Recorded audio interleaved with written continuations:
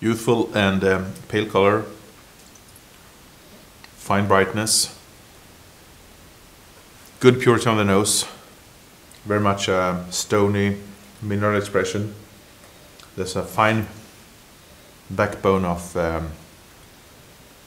barely ripe stone fruit with hints of fresh lemon and lime, some ginger, some spicy notes, but very fine purity, more elegant and restrained in style.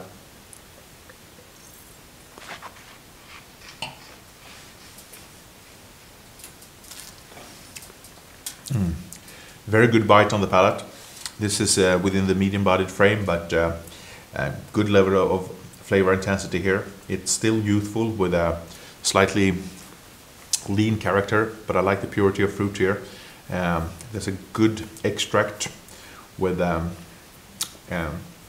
those slightly spicy notes of ginger, lemon zest, elegant stone fruity flavors.